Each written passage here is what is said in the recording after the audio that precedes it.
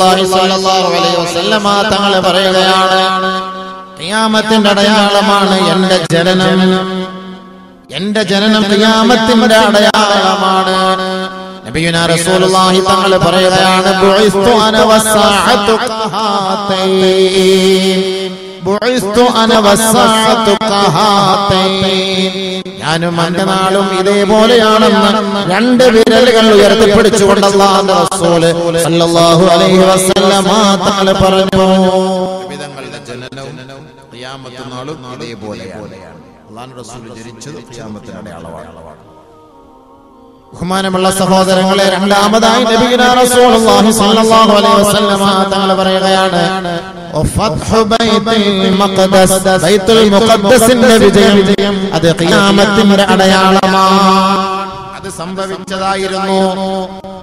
ബൈത്തുൽ മുഖദ്ദസിനെ ബഹുമാനപ്പെട്ട ഉമർ റളിയല്ലാഹു തആല അൻഹുവിന്റെ കാലഘട്ടത്തിൽ ജയിച്ചടക്കിയിരുന്നു. ജൂതന്മാരുടെ കൈകളിൽ നിന്ന് ബഹുമാനപ്പെട്ട ഉമർ റളിയല്ലാഹു തആല അൻഹു പരിശുദ്ധമായ ബൈത്തുൽ മുഖദ്ദസ് പിടിച്ചു വാങ്ങി കൊടുത്തു. ജൂതനസ്രാണികളുടെ കരാള ഹസ്തങ്ങളിൽ നിന്ന് സുലൈമാൻ നബി അലൈഹിസ്സലാത്തു വസ്സലാം എടുത്തുയർത്തിയ പരിശുദ്ധമായ ബൈത്തുൽ മുഖദ്ദസ് അത് മുസൽമാന്റെ ഗേഹമാണ്. ആകാശത്തിന്റെ കവാടം അവിടെയാണ്. ആദരവായ റസൂലുള്ളാഹി തങ്ങളെ മിഅ്റാജിലേക്ക് കൊണ്ടുപോയപ്പോ പരിശുദ്ധമായ ബൈത്തുൽ മുഖദ്ദസിൽ വെച്ചല്ലയോ ഒരിടത്താവളം മലയിൽ മഹാനായ ജിബ്രീൽ അലൈഹിസ്സലാത്തു വസ്സലാം വിശ്രമ കേന്ദ്രമായി കണ്ടത് ബൈത്തുൽ മുഖദ്ദസാണ്. എന്തിനാണ്?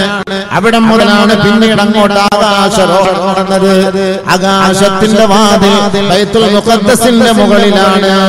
മഹബത്തുൽ അംബിയാ, മഹബത്തുൽ വഹീ വ മഖറുൽ അംബിയാ, വഹീ ഇറങ്ങുന്ന സ്ഥലം അവിടെയാണ്. മാലാഖമാരുടെ സങ്കേതം അവിടെയാണ്. പ്രവാചകന്മാരുടെ ഖബറിടം അവിടെയാണ്. എത്രയോ ചരിത്രങ്ങളാണ് തിരുത്തി കുറിച്ചത്. എത്രയോ ചരിത്രങ്ങളാണ് ബൈത്തുൽ മുഖദ്ദസിന് പറയാനുള്ളത്. ആ പരിശുദ്ധമായ ബൈത്തുൽ മുഖദ്ദസ് ലോകത്തെ മാടി വിളിച്ചിരുന്ന ഒരു നാടായിരുന്നില്ലേ? ലോകത്ത് സമ്പൽ സമൃദ്ധി കൊണ്ട് അനുഗ്രഹീതമാക്കപ്പെട്ട നാടായിരുന്നു പരിശുദ്ധമായ ബൈത്തുൽ മുഖദ്ദസ്. 16 മാസക്കാലത്തോളം അല്ലാഹുവിന്റെ റസൂൽ അവിടേക്ക് നോക്കിയല്ലയോ നമസ്കരിച്ചിരുന്നത്.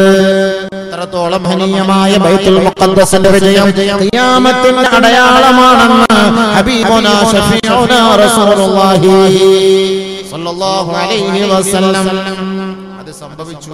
ബൈത്തുൽ മുഖദ്ദസ് പരിപൂർണമായി മോചിപ്പിച്ചു മുസ്ലിമീങ്ങളുടെ കൈകളിൽ ഏൽപ്പിച്ചത് ബഹുമാനപ്പെട്ട ഉമർ റളിയല്ലാഹു തആലയുടെ കാലഘട്ടം. ഉമർ റളിയല്ലാഹു തആല അത് പിടിച്ചെടുക്കാൻ വേണ്ടി പോയത് ഏത് കോലത്തിലാണ്? 18 തുന്നലുകളുള്ള ഒരു കുപ്പായം അണിഞ്ഞുകൊണ്ട് കുതിരപ്പുറത്ത് യാത്ര ചെയ്ത് ബഹുമാനപ്പെട്ട ഉമർ അൽ ഫാറൂഖ് സഞ്ചരിക്കുമ്പോ പ്രമുഖരായ സ്വഹാബാക്കൾ മഹാനായ ഉമറിനോട് പറയുകയാണ്, അല്ല മഹാനവറുകളെ, അമീറുൽ മുഅ്മിനീൻ, ഇന്നൊരു സംഭാഷണത്തിന് പോവുകയാണ്. ഇന്ന് നമ്മളിൽപ്പെട്ട മുസ്ലിമീങ്ങളും അമുസ്ലിമീങ്ങളുമായുള്ള സ്നേഹ സംവാദമാണ് നടക്കാൻ പോകുന്നത്. അങ്ങ് രാജ്യത്തിന്റെ കിരീടാവകാശിയാണ്, അങ്ങ് രാജ്യം ഭരിക്കുന്ന അമീറാണ്. അതുകൊണ്ട് അങ്ങയുടെ ശരീരത്തിൽ ധരിച്ചിരിക്കുന്ന വസ്ത്രത്തിൽ 18ഓളം തയ്യലുകളുണ്ട്, തുന്നലുകളുണ്ട്. അതുകൊണ്ട് മഹാനവറുകളെ, ഞങ്ങൾ അങ്ങേക്ക് വേണ്ടി ഒരു പുതിയ വസ്ത്രം വാങ്ങിയിട്ടുണ്ട്. ആ വസ്ത്രം അങ്ങ് ധരിച്ചിട്ട് അങ്ങയുടെ ശരീരത്തിൽ കിടക്കുന്ന ആ കീറിപ്പറഞ്ഞ വസ്ത്രമൊന്ന് മാറ്റിവെച്ചാലും നല്ല വസ്ത്രമൊക്കെ ഇട്ട് വെടിപ്പായിട്ട് പോകാൻ വേണ്ടിയിട്ട് സഹാബാക്കൾ നല്ല പുതിയ വസ്ത്രം വാങ്ങി കൊടുത്തു. ബഹുമാനപ്പെട്ട ഉമർ അൽ ഫാറൂഖ് റളിയല്ലാഹു തആല അൻഹു ആ പുതിയ വസ്ത്രം വാങ്ങി ശരീരത്തിൽ ധരിച്ചിട്ട് ബാത്റൂമിലേക്ക് പോയി പഴയ വസ്ത്രം കഴുകാൻ ഉപയോഗിച്ചു. സാധാരണ നമ്മൾ പഴയ വസ്ത്രം ധരിച്ചിട്ടാണ് കഴുകുന്നത്. ഇതിപ്പോ പുതിയ വസ്ത്രം ധരിച്ചിട്ട് പഴയ വസ്ത്രം കഴുകി ശുചിയാക്കി വൃത്തിയാക്കി ഉണക്കി തയ്ച്ച് അല്ല റാഹത്താക്കി യാത്ര പുറപ്പെടാൻ നേരത്ത് പുതിയ വസ്ത്രം അഴിച്ചു മാറ്റി അതേ പഴയ വസ്ത്രം തന്നെ ഉപയോഗിച്ചു. മഹാന്മാരായ സ്വഹാബത്ത് ബഹുമാനപ്പെട്ട ഉമർ അൽ ഫാറൂഖിനോട് ചോദിക്കുകയാണ്, അല്ലയോ അമീറുൽ മുഅ്മിനീൻ, അങ്ങേക്ക് വേണ്ടി ഞങ്ങൾ വാങ്ങി തന്ന സമ്മാനം അങ്ങ് തിരസ്കരിക്കുകയാണോ? ഇല്ല സ്വഹാബത്തെ, ഇല്ല സ്വഹാബത്തെ, പ്രൗഢിയിലും പ്രതാപത്തിലുമല്ല കാര്യമുള്ളത്. അരിയല്ലുകൾ കൊണ്ട് മൂടപ്പെട്ട ഹൃദയത്തിന്റെ അന്തരത്തിൽ തരത്തിലുള്ള ഈമാനിക ജ്യോതിസുണ്ടല്ലോ, അതിനാണ് കാര്യമുള്ളത്. ബാഹ്യരൂപത്തിലേക്കല്ല പടച്ച തമ്പുരാൻ ഒരാളെ ശ്രദ്ധിക്കുക. ഇന്നല്ലാഹ ലാ യൻദുറു ഇലാ സുവരിക്കും വലാ ഇലാ അജ്സാമിക്കും വലാകിൻ യൻദുറു ഇലാ ഖുലൂബിക്കും. പടച്ച തമ്പുരാൻ അവന്റെ ഹൃദയത്തിന്റെ ഉള്ളിലേക്കാണ് നോക്കുക, അവന്റെ വസ്ത്രത്തിലേക്കല്ല, അവന്റെ ബാഹ്യമായ ഭാഗങ്ങളിലേക്കല്ല, അവന്റെ ഈമാനിക ജ്യോതിസിലേക്കാണ് പടച്ചവൻ നോക്കുക എന്ന് മഹാനായ ഉമർ അൽ ഫാറൂഖ് പറഞ്ഞു. ആദരവായ റസൂലുള്ളാഹി തങ്ങളെ പട്ടിണി കിടന്ന കാലങ്ങളെ ഓർമ്മിപ്പിച്ചു കൊടുത്തു. അല്ലാഹുവിന്റെ റസൂൽ കണ്ടം വെച്ച വസ്ത്രം ധരിച്ചിരുന്ന കാലത്തെ കുറിച്ച് അവരൊക്കെ ഹബീബായ റസൂലുള്ളാഹി തങ്ങൾ വിരുപ്പില്ലാതെ ഓലപ്പന മടലിൽ കിടന്ന ചരിത്രം ബഹുമാനപ്പെട്ട അമീറുൽ മുഅ്മിനീൻ സഹാബാക്കളെ തെളിയപ്പെടുത്തുകയായി. അതുകൊണ്ട് സഹാബത്തെ നമുക്ക് വേണ്ടത് ഈമാനിക ജ്യോതിസാണ്. ഈമാനിക പവറിലെ നമുക്ക് പിടിച്ചെടുക്കാൻ കഴിയുള്ളൂ. അങ്ങനെ 18 കീറലുള്ള തുന്നലുള്ള വസ്ത്രം ധരിച്ചിട്ടാണ് മഹാനായ ഉമർ റളിയല്ലാഹു അൻഹു ബൈത്തുൽ മുഖദ്ദസ് കീഴ്പ്പെടുത്താൻ പോയത്. നമ്മളൊക്കെ വാഹനത്തിന് വരാൻ പോകണമെങ്കിൽ പറഞ്ഞ പോലെ ആരൊക്കെ ഈ ഫേസ്ബുക്കിലൊക്കെ പറഞ്ഞിരുന്നു, ഇങ്ങനെ കയ്യിൽ പ്രത്യേകം തുളച്ച് ഊത്, പിന്നെ പ്രത്യേകമായ ഒരു ഷാള്, പ്രത്യേകമായ ഒരു ഉടുപ്പ്, പ്രത്യേകമായ ഒരു മുണ്ട്, അങ്ങനെയൊക്കെയാണ് പറഞ്ഞാൽ ഫേസ്ബുക്കിലൊക്കെ കണ്ടു. അൽഹംദുലില്ലാഹ് വൃത്തി വേണമല്ലോ. ഇന്നല്ലാഹ തയ്യിബുൻ ഇന്നല്ലാഹ നളീഫുൻ യുഹിബ്ബുൻ നളാഫ. അല്ലാഹു വൃത്തി ഇഷ്ടപ്പെടുന്നു. അതുകൊണ്ട് നമ്മളിപ്പോ കീറി പറഞ്ഞ ഒരു വസ്ത്രം ധരിച്ചുകൊണ്ട് നിങ്ങളുടെ മുന്നിലേക്ക് വന്ന് പ്രസംഗിക്കാൻ പറ്റുമോ? ഇന്നത്തെ കാലഘട്ടം അങ്ങനെയൊന്നുമല്ലല്ലോ. അല്ലാഹു തൗഫീഖ് ചെയ്ത് റാഹത്തായ രീതിയിൽ ജീവിക്കാനുള്ള സൗകര്യങ്ങളൊക്കെ ഉണ്ട്. വസ്ത്രത്തിലും ചെരുപ്പിലും വാഹനത്തിലും ഒന്നും നമ്മൾ പിശുക്ക് കാണിക്കേണ്ടതില്ല. എന്നും പറഞ്ഞാൽ ആഡംബരമാകണമെന്നല്ല അതിന്റെ അർത്ഥം. ജനങ്ങളുടെ മുന്നിൽ പോകുമ്പോൾ വൃത്തിയായിട്ട് പോകണം. ഫേസ്ബുക്കിൽ ഇങ്ങനെ വാട്സപ്പിലൊക്കെ കണ്ടതുകൊണ്ട് ഞാൻ പറഞ്ഞു പോയതാ. ആരൊക്കെയോ ഇപ്പം കമന്റ് അടിക്കാൻ ഇഷ്ടം പോലെ ആളുകളുണ്ടല്ലോ, കമന്റിന് ഇഷ്ടം പോലെ ആളുകളുണ്ട്. ഇന്നത്തെ പ്രാസികന്മാരൊക്കെ പോകുന്ന രംഗങ്ങളെ കുറിച്ച് ഇങ്ങനെ വിവരിച്ചപ്പോൾ ഒരു എപ്പിസോഡ് എടുക്കാൻ പറ്റിയ ഒരു വിവരണമായിരുന്നു. അതും കൂടെ ഉള്ളു ബാക്കി. അപ്പൊ അതൊക്കെ നമ്മളിങ്ങനെ കണ്ടതുകൊണ്ട് പറഞ്ഞു പോയതാണ്. ബഹുമാനമുള്ള സഹോദരങ്ങളെ, അപ്പോൾ വൃത്തി ഈമാന്റെ ഭാഗമാണ്. സല്ലല്ലാഹു അലൈഹി വസല്ലം തങ്ങൾ പറഞ്ഞ വാക്കാണ് അല്ലാഹു ഇഷ്ടപ്പെട്ട കാര്യമാണ്. എന്തുകൊണ്ടാണ് ഇങ്ങനെ നമ്മൾ പ്രാസികന്മാരെ കുറിച്ച് പറയുന്നതിനേക്കാളും നല്ലത്? എത്രയോ പേര് നിസ്കരിക്കാൻ വേണ്ടി പള്ളിയിലേക്ക് വരും, രാത്രി ഉടുത്ത കൂതറ കൈലി ഉടുത്തോണ്ട പള്ളിക്ക് സുബഹിക്ക് വരാൻ അതിനെ കുറിച്ചൊന്ന് ചർച്ച ചെയ്യാൻ ആരുമില്ല. ബർമൂഡ ഇട്ടുകൊണ്ട് പള്ളിയിൽ നമസ്കരിക്കാൻ വരികയാണ്. അതിനെതിരെ പ്രതികരിക്കാൻ എന്ന സമുദായമില്ല. ഭാഷണം നടത്തുന്ന മുസ്ലിയാക്കന്മാരുടെ പച്ചയിറച്ചി ചെയ്യാൻ വേണ്ടി നടക്കുകയാണ്. കാരണം എന്താ? പാതിരാ സമയത്ത് സിനിമാ തിയേറ്ററിലും ഇശൽ നിലാവിലും ഗാനമേളയിലും ഒക്കെ പോകേണ്ട ഈ ഉമ്മത്തിനെയൊക്കെ പിടിച്ചിരുത്തി 1-2 മണിക്കൂർ വാത് പറഞ്ഞ് ആ സദസ്സിലെങ്കിലും അത്രയും സമയം അവർ ഇരിക്കുന്നില്ല എന്നുള്ളൊരു വഴി ഒരുക്കിയ ഈ പണ്ഡിതന്മാരെ കുറിച്ച് പറയുന്ന കാര്യമില്ല. ന്യൂനതകൾ പറഞ്ഞു കൊടുക്കണം, പക്ഷെ ന്യൂനതകൾ പരസ്യപ്പെടുത്തലല്ല വേണ്ടത്. ന്യൂനതകൾ പറയണം. ന്യൂനത ഇല്ലാത്ത ആരാണ്? അല്ലാഹ് അല്ലാത്ത എല്ലാത്തിനും ന്യൂനതയുണ്ട്. ന്യൂനത ഇല്ലാത്തതായിട്ട് ഒന്നും തന്നെ ഇല്ല. ന്യൂനതയില്ലാത്ത ഒരാളും കടന്നു വരട്ടെ.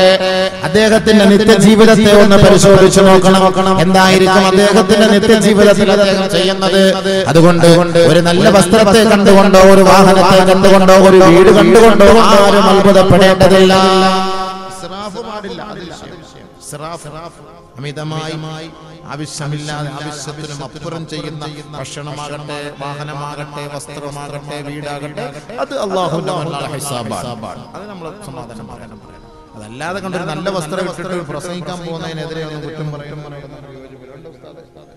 ഇച്ചിരി മോശമായ വസ്ത്രം നൈമൂല്യാക്കന്മാർ ഒരു വൃത്തിയില്ല, അതും പറയും. വൃത്തിയില്ല, വെളിപ്പില്ലാതെ മുസ്ലിയാക്കന്മാര് വരുന്നു, അതും പറയും, കുറ്റം പറയും. എവിടെയും പ്രശ്നങ്ങളാണ്.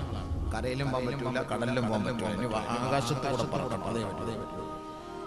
ബഹുമാനമുള്ള സഹോദരങ്ങളെ, നബിയുനാ റസൂലുള്ളാഹി സ്വല്ലല്ലാഹു അലൈഹി വസല്ലം തങ്ങൾ പറഞ്ഞ രണ്ടാമത്തെ അത്ഭുതമാണ് മഹാനായ ഉമർ റളിയല്ലാഹു തആല അൻഹുവിന്റെ കാലഘട്ടത്തിൽ സംഭവിച്ചത്. ഇനിയും ഒരു കാലഘട്ടം ഉണ്ടാകും.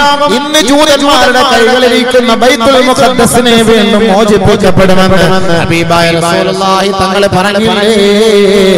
ഔഫ് ഇബ്നു മാലിക് റളിയല്ലാഹു അൻഹു റിപ്പോർട്ട് ചെയ്യുന്ന ഹദീസിൽ കാണാം, നബിയുനാ റസൂലുള്ളാഹി തങ്ങളോടൊപ്പം ഗസ്വത്ത് തബൂക്ക് പങ്കെടുത്തുകൊണ്ടിരിക്കുമ്പോ അല്ലാഹുവിന്റെ റസൂലിനോട് അന്ത്യനാളിന്റെ അത്ഭുതങ്ങളെ കുറിച്ച് ചോദിച്ച വേളയിൽ മഹാനായ ഔഫ് ഇബ്നു മാലിക് റളിയല്ലാഹു അൻഹുവിനോട് നബിയുനാ റസൂലുള്ളാഹി തങ്ങൾ പറയുകയാണ്, എഴുതോ സഹോദരാ,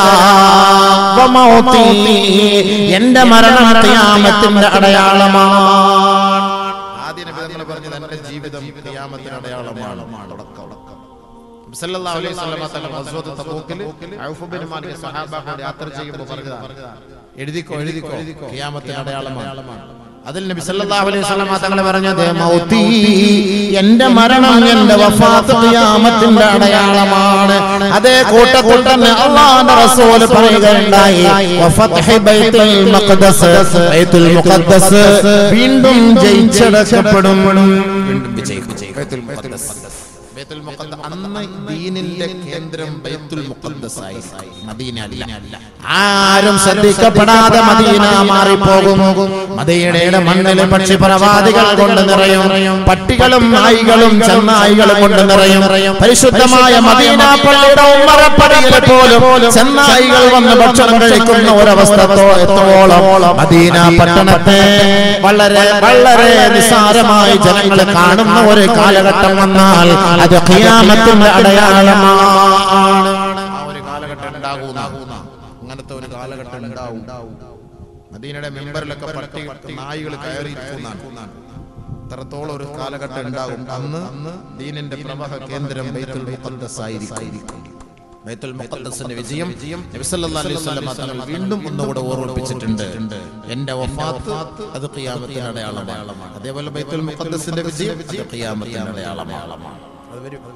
അതിനൊരു ഹദീസ് പറയുന്നു. ആ ഹദീസിൽ രണ്ട് കാര്യം പറഞ്ഞു. ഈ ബാക്കി വീണ്ടും നമ്മുടെ വിഷയമായിട്ട് ബന്ധപ്പെട്ട് ഞാൻ പിന്നീട് അങ്ങോട്ട് പറഞ്ഞു തരാം. അപ്പോൾ ബഹുമാനമുള്ള സഹോദരങ്ങളെ, 3 കാര്യങ്ങളാണ് നബി സല്ലല്ലാഹു അലൈഹി വസല്ലം ആദ്യമായി നമുക്ക് പറഞ്ഞു. ഒന്ന് നബി സല്ലല്ലാഹു അലൈഹി വസല്ലം തങ്ങളുടെ ജനനം. 2 ബൈത്തുൽ മുഖദ്ദസിന്റെ വിജയം. 3 ഖുറൂജു നാരിൻ മിൻ അർളിൽ ഹിജാസ്, ഹിജാസിന്റെ മണ്ണിൽ നിന്ന് ഒരു അഗ്നി പ്രവഹിക്കുക. അഗ്നിഗോളം, ഹിജാസിന്റെ മണ്ണിൽ നിന്ന് തീ. അത് കഴിഞ്ഞ സംഭവത്തെ കുറിച്ച് നബി സല്ലല്ലാഹു അലൈഹി വസല്ലം തങ്ങൾ പറഞ്ഞു. അബൂ ഹുറൈറ റളിയല്ലാഹു അൻഹു റിപ്പോർട്ട് ചെയ്യുന്ന ഹദീസാണ്.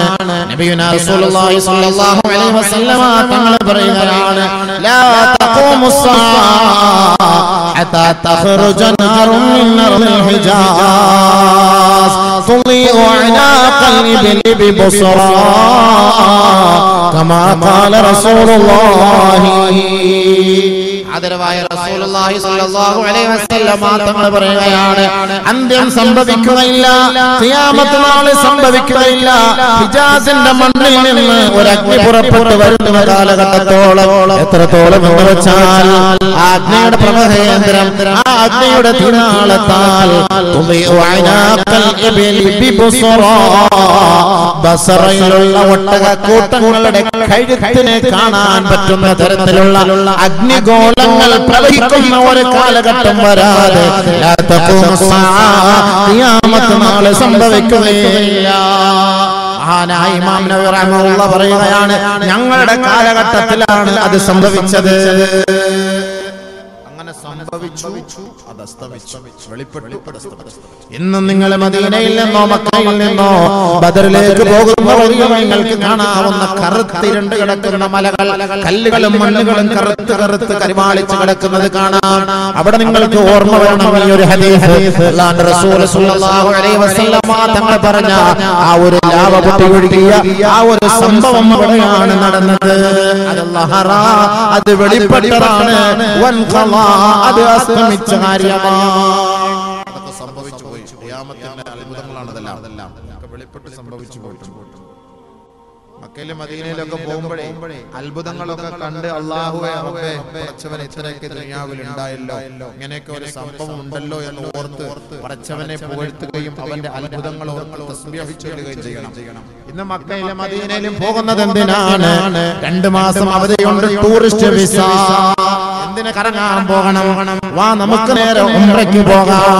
പലക പോലത്തെ മൊബൈൽ എടുത്തിട്ട് ഉമ്മായെ കെട്ടിപ്പിടിച്ചിട്ട് ഉപ്പായെ കെട്ടിപ്പിടിച്ച് കഅബയുടെ താഴെ പിടിച്ചുകൊണ്ട് സെൽഫി എടുത്തിട്ട് അയച്ചു കൊടുക്കുകയാണ്. മോനെ എങ്ങനെയുണ്ട് ഞങ്ങളുടെ ഉംറ?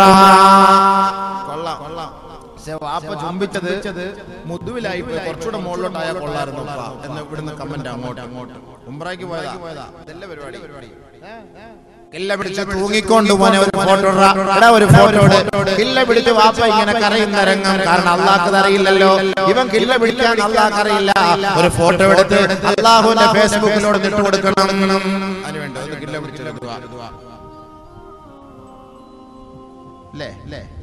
ഉംറയ്ക്ക് പോലെ ഉംറയുടെ മഹത്വമുണ്ടോ? ഉംറയുടെ മഹത്വമുണ്ടോ? ഇതിപ്പോ ഉംറയുടെ മഹത്വം റസൂലുള്ളാഹി സ്വല്ലല്ലാഹു അലൈഹി വസല്ലം തങ്ങൾ നിരോധിച്ച കാര്യങ്ങളാണ് ഇന്ന് നമ്മൾ നമ്മുടെ മക്കയിലും മദീനയിലും നടത്തുന്നത്. ഫോട്ടോ ഒക്കെ എടുക്കുന്നവരോട് ഓർത്ത് ഒരു ഹദീസ് കേട്ടോ, ഇന്ന് ഈ ഫോട്ടോ എടുത്ത നാളെ ആഖിറത്തിൽ ചെല്ലുമ്പോൾ പടച്ച തമ്പുരാൻ എടുത്തവനോട് ചോദിക്കും, നിങ്ങൾ എടുത്തതിന് നിങ്ങൾ ഒന്ന് ജീവൻ ഇട്ട് കൊടുക്കണേ. നമ്മുടെ ഫോട്ടോ എടുക്കുന്നു പറഞ്ഞാൽ അതീത് പറയാതിരിക്കാൻ പറ്റൂലല്ലോ. ഞാൻ എടുക്കാൻ പോസ്റ്റ് ചെയ്തൊന്നുമില്ലല്ലോ. അവരെടുക്കുന്ന ആരെടുത്താലും ഞാൻ പറയും, നാളെ ആഖിറത്തിൽ പറയും ജീവനിട്ട് കൊടുക്കാൻ പറയും. ഇപ്പിക്ക് നിങ്ങൾ ജീവൻ ഇടുക മനുഷ്യ. എല്ലാ ക്യാമറമാരും അവിടെ കിടന്ന് പരതുന്ന രംഗം രസമായിരിക്കും. അല്ലാഹു കാത്തിരക്ഷിക്കട്ടെ. അല്ലേ ഹദീസുകളല്ലേ, ഇത് ഖിയാമത്തിന്റെ അടയാളമാണല്ലോ.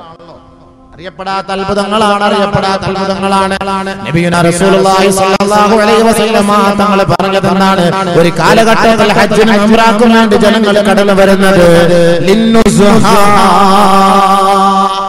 ഒരു രസം, ഒരു ആഘോഷത്തിന്, ഒരു വിനോദം പങ്കിടാനാണ്. അങ്ങനെ ഒരു കാലഘട്ടം എന്റെ സമുദായം പരിശുദ്ധമായ മക്കയിൽ വരാതെ ഖിയാമത്ത് നാൾ സംഭവിക്കുകയില്ല. കച്ചവടത്തിന് വേണ്ടി മക്കയിലേക്ക് വരും, കാണാൻ വേണ്ടി മക്കയിലേക്ക് വരും, യാചനയ്ക്ക് വേണ്ടി മക്കയിലേക്ക് വരും, കറങ്ങാൻ വേണ്ടി മക്കയിലേക്ക് വരും. അതിൽ തുച്ഛമായ സാധുക്കളായവർ അല്ലാഹുവിനെ ഭയപ്പെട്ടുകൊണ്ട് അവരുടെ പാപങ്ങൾ അവിടെ ആ പാപത്തിന്റെ കറകളിൽ ഇറക്കി വെക്കാൻ വേണ്ടി നാളെ ശുദ്ധമായ മക്കയിലേക്ക് കടന്നു വരുമെന്ന് ഹബീബായ തങ്ങൾ പറഞ്ഞുവെങ്കിൽ ഇന്ന് 90% ജനങ്ങളും ഉംറയ്ക്ക് പോകുന്നത് രസിക്കാനല്ലേ, കറങ്ങാനല്ലേ. ആ ഉംറയുടെ മാധുര്യം നമ്മുടെ മനസ്സിലുണ്ടോ? നല്ലപോലെ വിലയിരുത്തണം. നല്ലപോലെ എന്റെ അടക്കം പറയാം, ഞാൻ സ്ഥിരമായിട്ട് ഉംറ ചെയ്യുന്ന ആളാ. പണി ഞാൻ നിർത്തി വെച്ചതാ. കാരണം എന്ന് പറഞ്ഞു കഴിഞ്ഞാൽ എല്ലാ ദിവസവും ഉംറയ്ക്ക് പോകുമ്പോ, എല്ലാ മാസവും ഉംറയ്ക്ക് പോകുമ്പോ അതിന്റെ മഹത്വം നമുക്ക് നഷ്ടപ്പെട്ടു പോകുന്നു. മക്കയിലും മദീനയിലും ജോലി ചെയ്യല്ലേ. കാരണം എന്താണ്? മക്കയുടെ ഹുർമത്ത് നഷ്ടപ്പെട്ടു പോകാൻ കാരണമാണ്, മദീനയുടെ ഹുർമത്ത് നഷ്ടപ്പെട്ടു പോകാൻ കാരണമാണ്. പരിശുദ്ധമായ മക്കയിൽ വെച്ച് ഒരു റക്അത്ത് നമസ്കരിച്ചാൽ 1,00,000 നന്മ നിനക്ക് ലഭിക്കുമെന്ന് അല്ലാഹുവിന്റെ റസൂൽ പറഞ്ഞെങ്കിൽ മുഹഖഖീങ്ങളായ മഹാന്മാര് പറയുന്നുണ്ട്. ഈ ഹദീസിനെ ഗവേഷണം ചെയ്തിട്ട് ആ പരിശുദ്ധമായ മക്കയിൽ വെച്ച് ഒരാൾ വികാരത്തോടെ ഒരു സുന്ദരിയായ മിസ്രിലെ പെണ്ണിനെ നോക്കി ഇഷ്ടപ്പെട്ടു പോയാൽ 1,00,000 തിന്മ സഹോദര എന്റെ അക്കൗണ്ടിൽ വരുമെന്ന് മഹാന്മാരായ ഉലമാക്കൾ പറയുന്നുണ്ട്. നല്ല രസമാണ് കാണാൻ, നല്ല പെണ്ണുങ്ങൾ പല സ്ഥലങ്ങളിൽ നിന്നും വരും. കാണാൻ എന്ത് രസമാണ്, ചന്ത അളിയാവും നോക്കളിയാ ചുമ്മാ നോക്കല്ലേ. മക്ക നോക്കിയിട്ട് കൂട്ടത്തിൽ കറക്കമല്ല. ഇതൊക്കെയല്ലേ ഭയങ്കരമായ ഈമാന്റെ പൗർവണം. ഒരു തിന്മ ചെയ്താൽ 1,00,000 തിന്മയുടെ ശിക്ഷയാണ്. 1,00,000 തിന്മ. അവിടെ പോയിക്കോണം, പരിപാടി കഴിയണം, വണ്ടി വിട്ടോണം. ഇതിന്റെ ആവശ്യമായി ബന്ധപ്പെട്ട് അല്ലാഹു നമ്മളെ പരീക്ഷിക്കാൻ മക്ക തെരഞ്ഞെടുക്കും, മദീന തെരഞ്ഞെടുക്കും നമ്മളെ പരീക്ഷിക്കാൻ. ദുനിയാവിലൂടെ ചോദിക്കുന്ന പോലെ അവിടെ കാണാൻ പറ്റി നോക്കി ഞങ്ങൾ ഇഷ്ടപ്പെട്ട് കണ്ടുപോയ അല്ലാഹ് കല്യാണ ആലോചന വരെ ഈ മക്ക മദീന യാത്രയിൽ നടത്താൻ പാടില്ല എന്നാണ് മുഹഖഖീങ്ങളായ പണ്ഡിതന്മാര് പറയുന്നത്. ഒരു സൂക്ഷ്മതയുടെ ഭാഗമാണ്. സ്ഥിരമായി ഉംറയ്ക്ക് പോകുന്ന എത്രയോ പേര് ഫർദ് നമസ്കാരത്തിൽ, ജമാഅത്ത് നമസ്കാരത്തിൽ പങ്കാളികളാകാതെ റൂമിൽ തന്നെ കിടന്നുറങ്ങാറുണ്ട്. ആരെങ്കിലും മക്കയിൽ പോയിട്ട് ആ ഒരു ഭാഗ്യം കളയോ? ഒരു വഖ്ത് ജമാഅത്ത് നമസ്കരിച്ചാൽ 27,00,000 പ്രതിഫലം. 27,00,000 പ്രതിഫലം. അത് കളഞ്ഞിട്ട് റൂമിൽ കിടന്ന് ഉറങ്ങുന്നു. എന്റെ ഹുർമത്ത് നഷ്ടപ്പെടുത്തല്ലേ. റൂമിൽ പോയിട്ട് പെണ്ണുങ്ങളുമായി സ്വറ പറഞ്ഞുകൊണ്ടിരിക്കുകയാണ്. എങ്ങനെയാണ്? നമ്മുടെ മക്ക നമുക്ക് സാക്ഷി പറയൂലേ, എതിരെ സാക്ഷി പറയൂലേ? ഇദാ സുൽസിലത്തിൽ അർളു സിൽസാലഹാ വഅഖറജത്തിൽ അർളു അസ്ഖാലഹാ വഖാലൽ ഇൻസാനു മാ ലഹാ യൗമഇദിൻ തുഹദ്ദിസു അഖ്ബാറാ. ഭൂമി നമുക്കെതിരെ സാക്ഷി പറയുകയാണ്. ബിഅന്ന റബ്ബക ഔഹാ ലഹാ, ഭൂമിയോട് പടച്ച തമ്പുരാൻ പറയുകയാണ്, കൽപ്പിക്കുകയാണ്, ഏ ഭൂമിയെ നീ മനുഷ്യന്റെ രഹസ്യങ്ങൾ ഒളിപ്പിച്ചു വെച്ചതല്ലയോ? മക്കയിലാകട്ടെ, മദീനയിലാകട്ടെ, CRP ക്യാമ്പിലാകട്ടെ, തിരുവനന്തപുരത്താകട്ടെ, കൊല്ലത്താകട്ടെ, ലോകത്തിന്റെ ഏത് ദിക്കിലാകട്ടെ, ഈ മനുഷ്യ മക്കളെ താങ്ങി നിർത്തിയത് നീയാണ്. അതുകൊണ്ട് അവരുടെ രഹസ്യങ്ങൾ നീ ഒന്ന് പരസ്യപ്പെടുത്തണേ. അതിനുള്ള സമയം ഇതായെത്തിയിരിക്കുകയാണ്. ഭൂമി അതിന്റെ രഹസ്യം ഇതാ പുറത്തു പറയാൻ പോവുകയാണ്. എന്റെ നിങ്ങളുടെയൊക്കെ ഐബ് വെളിപ്പെടുത്തുന്നത് ഈ ഭൂമിയാണ്. അല്ലാഹു നമ്മളെ കാത്തുരക്ഷിക്കട്ടെ. നാണം കെട്ടത് തന്നെ ജനങ്ങളുടെ മുന്നിൽ. اللهم لا تفضحنا بين رؤوس الخلائق ولا في الدنيا ولا في الآخرة. ദുനിയാവിലും ആഖിറത്തിലും ഞങ്ങളെ നീ നിന്ദ്യരാക്കല്ലേ എന്ന് അല്ലാഹുവിന്റെ റസൂൽ ദുആ ചെയ്തെങ്കിൽ എന്നോട് നിങ്ങളോട് ദുആ ചെയ്യാൻ പഠിപ്പിച്ചിട്ടുണ്ട്. അല്ലാഹു നമ്മളെ കാത്തുരക്ഷിക്കട്ടെ. ഒരുത്തരെ നാണം കെടുത്താൻ അല്ലാഹു തീരുമാനിച്ചാൽ അവൻ നാണം കെടു തന്നെ. നാണം കെട്ട് തന്നെ ഈ ദുനിയാവിൽ നാം വിട പറയുകയുള്ളൂ. ആഖിറത്തിലും നാണം കെടും. അല്ലാഹു നമ്മളെ കാത്തുരക്ഷിക്കുമാറാകട്ടെ. അല്ലാഹു നമ്മളെ കാത്തുരക്ഷിക്കുമാറാകട്ടെ. അല്ലാഹു ഇസ്സത്തിലാക്കട്ടെ, ഇഫ്ഫത്തിലാക്കട്ടെ. അതുകൊണ്ട് നബിയുനാ റസൂലുള്ളാഹി സ്വല്ലല്ലാഹു അലൈഹി വസല്ലം തങ്ങൾ പറഞ്ഞത്, ലാ തഖൂമു സ്സാഅ ഹത്താ തഖ്റുജ നാറുൻ മിൻ അർദിൽ ഹിജാസ് തുളിഉ അഅനാഖൽ ഇബ്ലി ബിബുസ്റാ.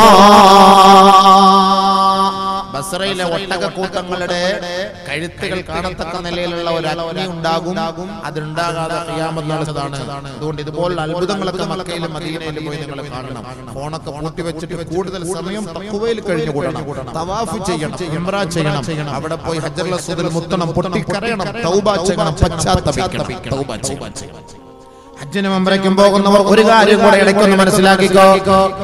ഇഷ്ടംപോലെ പോകാറുണ്ടല്ലോ, ഇഷ്ടംപോലെ അങ്ങനെ പോകാറുണ്ടല്ലോ. ഒരു കാര്യം മനസ്സിലായിക്കോ, നിങ്ങളുടെ പാപങ്ങൾ മുഴുവനും പൊറുക്കപ്പെടുമെന്നുള്ള പ്രതീക്ഷയോടെയാണ് നിങ്ങൾ പോകുന്നത്. ഹജ്ജ് ചെയ്താലും ഉംറ ചെയ്താലും ചെറിയ പാപങ്ങളാണ് അല്ലാഹു പൊറുക്കുക. വൻ പാപങ്ങൾ പൊറുക്കപ്പെടണോ, നിങ്ങൾ തൗബ ചെയ്യണേ. മാതാപിതാക്കളെ വേദനിപ്പിക്കൽ വൻപാപമാണ്. വൻപാപത്തിന് പരിഹാരം തൗബയാണ്, ഉംറയല്ല. ഉംറ ചെയ്യുന്നവൻ ധരിക്കുന്നു, എനിക്കൊരു പ്രശ്നവുമില്ല, എന്റെ പാപങ്ങളെല്ലാം മാപ്പാക്കപ്പെട്ടിരിക്കുകയാണ്. പലിശ തിന്നൽ വൻപാപമാണ്, വ്യഭിചരിക്കൽ വൻപാപമാണ്, ശിർക്ക് വെക്കൽ വൻപാപമാണ്, ഗൂഢോത്രം ചെയ്യൽ വൻപാപമാണ്.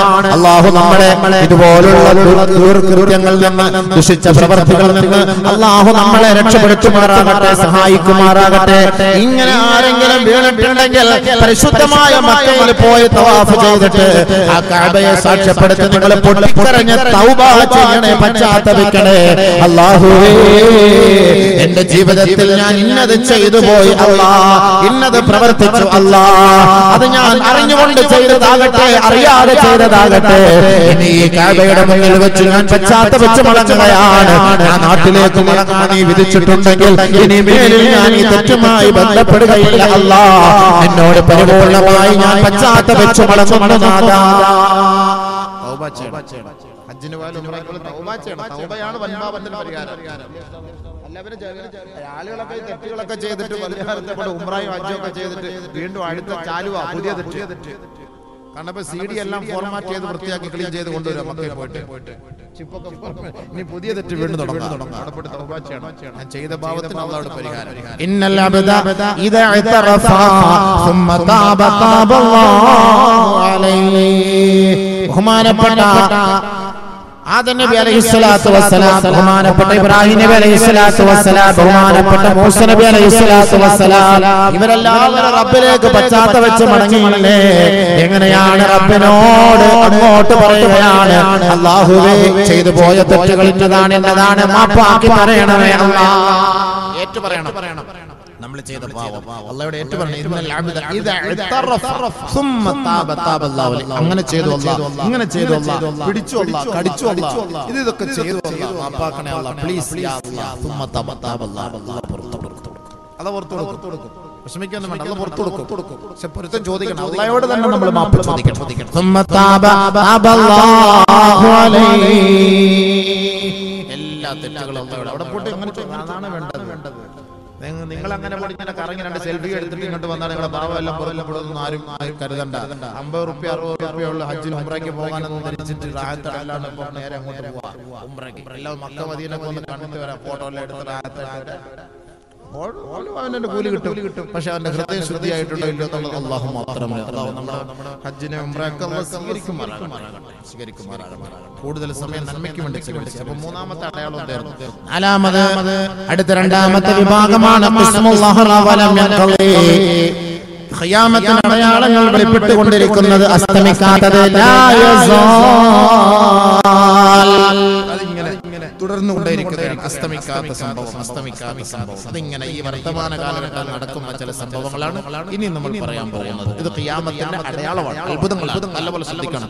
ഒരു വ്യക്തികളെയോ അല്ലെങ്കിൽ ഒരു മഹലിനെ കേന്ദ്രീകരിച്ചോ ഒരു മദ്രസയെ കേന്ദ്രീകരിച്ചോ ഒന്നുമല്ല. കേൾക്കുമ്പോൾ ചിലപ്പോൾ അയാൾ ഞങ്ങളെ കുട്ടാണെന്ന് തോന്നും. ഒരിക്കലല്ല, വിവിധങ്ങൾ പറഞ്ഞ വാക്കുകളാണ് പറയാൻ പോകുന്നത്. ആളുകൾ ധരിച്ചു അങ്ങനെ വേണോ, അങ്ങനെ ധരിച്ചാൽ ഈ മാറ്റം എന്നെ കുറിച്ചാണ് പറയുന്നത് എന്നുള്ളൊരു ചിന്ത ഉണ്ടാകണം. രണ്ടാമത്തെ ഭാഗമാണ് നബിയുനാ റസൂലുള്ളാഹി സ്വല്ലല്ലാഹു അലൈഹി വസല്ലം തങ്ങൾ പറയുകയാണ്, അബൂ ഹുറൈറ റളിയല്ലാഹു അൻഹു റിപ്പോർട്ട് ചെയ്യുന്ന ഹദീസാണ്, ലാ തഖൂമുസ്സാഅ ഹത്താ യകൂന അസ്അദൻ നാസി ബിദ്ദുനിയാ ലുകഅബൻ ലുകഅ കമാ ഖാല റസൂലുള്ളാഹി. ഭൗതിക സുഖങ്ങൾ കൊണ്ട് നാട്ടിലെ തരം താഴ്ന്ന വ്യക്തി, നിലയും വിലയും ഇല്ലാത്ത ഒരു സഹോദരൻ, ഒരു അല്ലാഹുവിന്റെ ദാസൻ നാട്ടിൽ സമ്പത്ത് കൊണ്ട് പ്രസരത്തിൽ ഉയരുന്നതായി കണ്ടാൽ അത് ഖിയാമത്തിന്റെ അടയാളമാണെന്ന് കരുതണേ സ്വഹാബത്തെ. ഹബീബായ ഷഫീആയ റസൂലുള്ളാഹി എന്ന് പറഞ്ഞാൽ അതിന്റെ അർത്ഥം എന്താ? അഹ്മഖ് വിവരമില്ലാത്ത വ്യക്തി അധികാരത്തിന്റെ കസേരയിൽ കയറി വരും, പള്ളിയുടെ കസേരയിൽ കയറി വരും, മിമ്പറിന്റെ കസേരയിൽ കയറി വരും, മദ്രസകളുടെ സോപാനത്തിലേക്ക് കയറി വരും, പൊതുവായ ജനങ്ങളുടെ കാര്യങ്ങൾ ഏറ്റെടുക്കാൻ വേണ്ടി നാട്ടിൽ നിലയുമില്ലാത്ത സാധാരണക്കാരൻ രംഗത്തേക്ക് വന്നാൽ ഓർക്കണേ, അത് ഖിയാമത്തിന്റെ അടയാളമാണ്. അബൂ ഹുറൈറ റിപ്പോർട്ട് ചെയ്യുന്ന മറ്റൊരു ഹദീസിൽ കാണാം,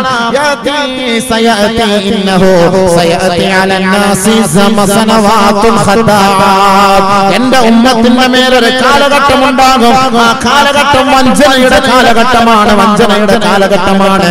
വയുസദ്ദഖു ഫീഹൽ കാദിബു വയുകല്ലബു ഫീഹൽ സാദിഖു വയുഖവ്വനു ഫീഹൽ അമീൻ വയുഅ്തമനു ഫീഹൽ ഖായിൻ വയൻദിഖു ബിഹർ വൈബില്ലാ. ആദരവായ റസൂലുള്ളാഹി സ്വല്ലല്ലാഹു അലൈഹി വസല്ലമ തങ്ങൾ പറയുകയാണ്, എന്റെ സമുദായത്തിന്റെ മേൽ വഞ്ചനയുടെ കാലഘട്ടം വരാതെ ആകാശത്തുള്ള നക്ഷത്രങ്ങൾ ഉതിർന്നു വീഴുകയില്ല, ഈ സൂര്യൻ അസ്തമിക്കുകയില്ല, ഈ ലോകം തകരുകയില്ല. ഒരു കാലഘട്ടം എന്റെ സമുദായത്തിന്റെ മേൽ സംജാതമാവുക തന്നെ ചെയ്യും. ആ കാലഘട്ടം വഞ്ചനയുടെ കാലഘട്ടമാണ്. അന്ന് കളവന്മാരാണ് സത്യസന്ധന്മാരായി ജനങ്ങൾ അംഗീകരിക്കുക. കളവ് പ്രചരിപ്പിക്കുന്നവനും കള്ളം അടിക്കുന്നവനും കള്ളം പറഞ്ഞു നടക്കുന്നവനുമായിരിക്കും സത്യസന്ധനായി ജനങ്ങൾ കാണുന്നത്. അങ്ങനെ ഒരു കാലഘട്ടം വന്നാൽ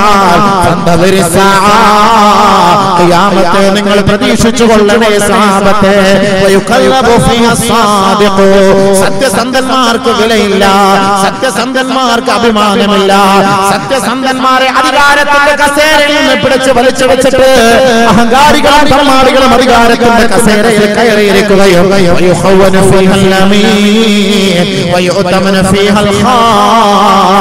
ഖജനാവിന്റെ താക്കോൽ ചതിയന്മാരാണ് കൈകാര്യം ചെയ്യുക. അന്ന് വരെ വിശ്വാസമുള്ളവർ മഹാന്മാരായ പടച്ച തമ്പുരാനെ ഭയപ്പെടുന്ന സാലിഹീങ്ങൾ ഖജനാവിന്റെ താക്കോൽ അവർ കൈകാര്യം ചെയ്തിരുന്നുവെങ്കിൽ അവർ ചതിയന്മാരായി അവരുടെ മേലെ മുദ്ര കുത്തപ്പെട്ടുകൊണ്ട് അവരെ അധികാരത്തിന്റെ കസേരയിൽ നിന്ന് വലിച്ച് താഴേക്കിട്ടിട്ട് അഹങ്കാരികളും തമ്മാടികളുമായിരിക്കും ആ അധികാരത്തിന്റെ കസേരയിലേക്ക് കയറിയിരിക്കുക. അവരായിരിക്കും ഖജനാവ് കൈകാര്യം ചെയ്യുക. അതുമുതൽ അവരാണ് കൈകാര്യം ചെയ്യുക. പൈസ പള്ളിയുടെ പണം അവരാണ് കൈകാര്യം ചെയ്യുക. സ്വന്തം കച്ചവടത്തിന് വേണ്ടി പള്ളിയുടെ പണമെടുത്ത് അവർ തിരിമറി നടത്താറുണ്ടെങ്കിൽ ഓർക്കണേ, അത് ഖിയാമത്തിന്റെ അടയാളമാണ്. കമാ ഖാല റസൂലുള്ളാഹി സല്ലല്ലാഹു അലൈഹി വസല്ലം പള്ളിയുടെ അധികാരത്തിന്റെ കസേരയിൽ കയറാൻ എന്തിനാണ് ഈ സമുദായം ഇഷ്ടപ്പെടുന്നത്? ഒരു പുണ്യവുമില്ലല്ലോ.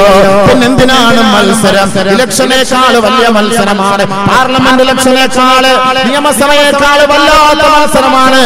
200 കുടുംബങ്ങളുള്ള പള്ളിയുടെ അധികാരത്തിന് വേണ്ടി മനുഷ്യർ മത്സരിക്കുമ്പോ എത്ര പോലീസാണ് കാവല്, എത്ര പട്ടാളമാണ് കാവല്? എന്താണ് നിങ്ങൾ പിടിച്ചെടുക്കാൻ പോകുന്നത്?